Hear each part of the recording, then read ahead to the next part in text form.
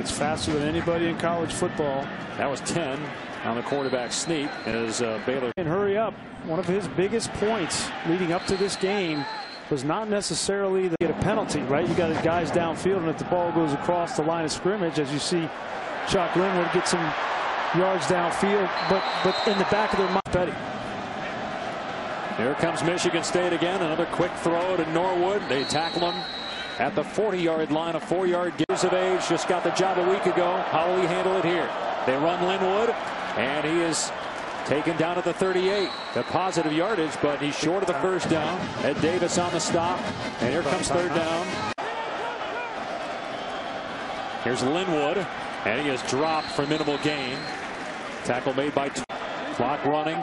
2:05 and counting, and in the backfield it's Jefferson taken down by Jones, and Michigan State will call its final timeout.